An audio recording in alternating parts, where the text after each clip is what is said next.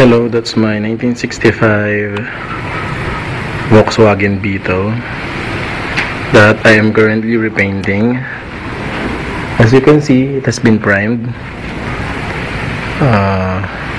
Strip of the fenders, they have been removed there. It's 1, 2, 3, and that's the fourth one. And I've already covered the windows, removed the door handles, rubbers on the hood and the deck lid.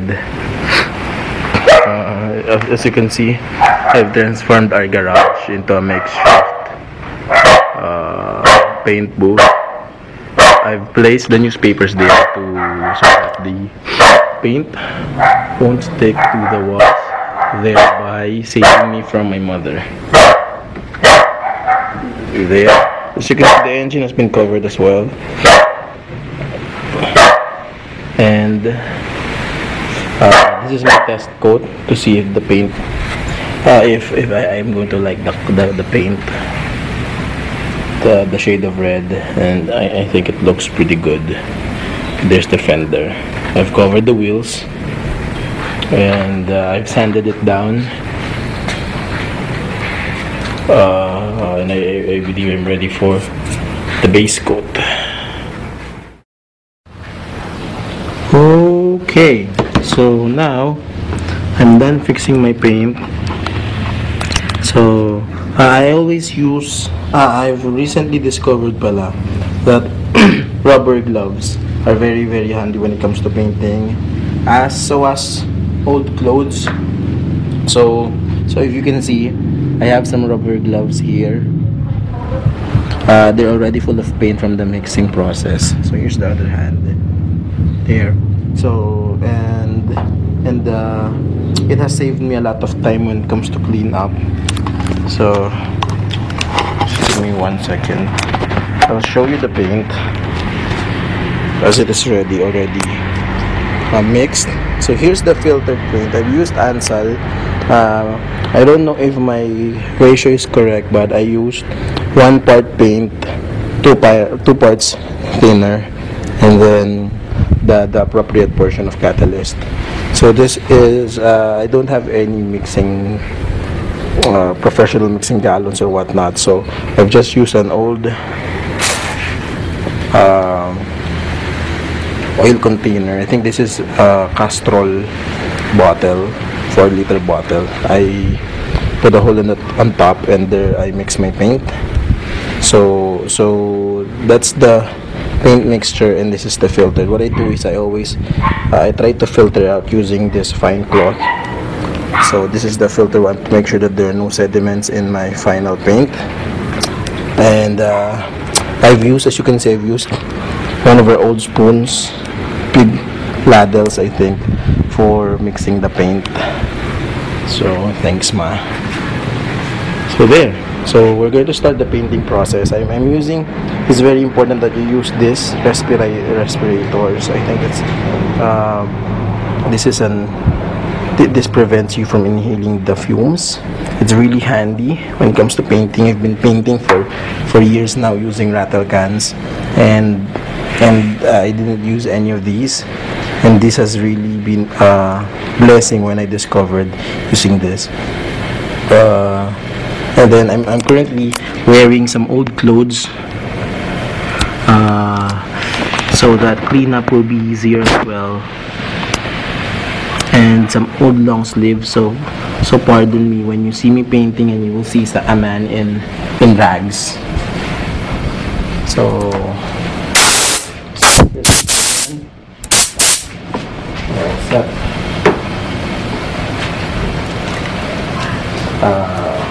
let me just pour my paint in my spray gun.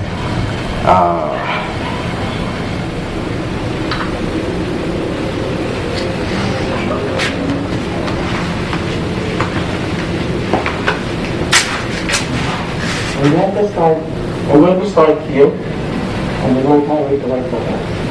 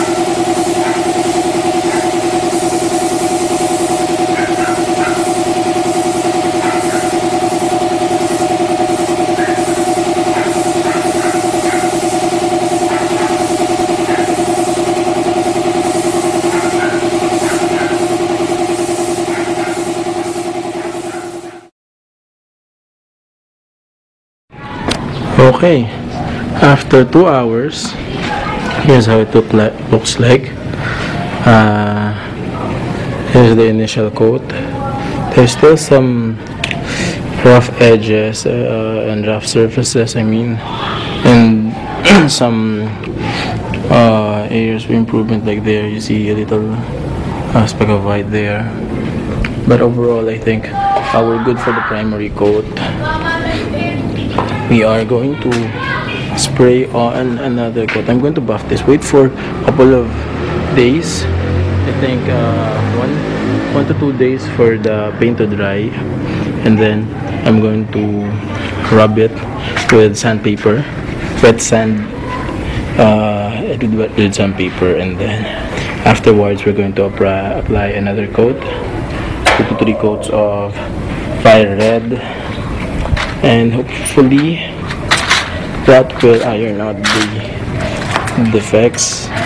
And then afterwards we're going to top it with clear coat. Okay, now I'm already done painting. I've already cleaned the gun.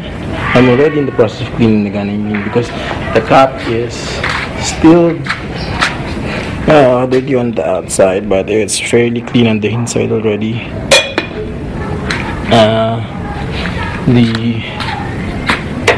The gun is right here, dismantled. I've already cleaned on one of the part of the nozzle, don't know what that's called. And there we go. Today is already a done day. Look at my hands. I just removed my gloves, still clean. So thanks to the rubber gloves, it's already in the trash. And there we go.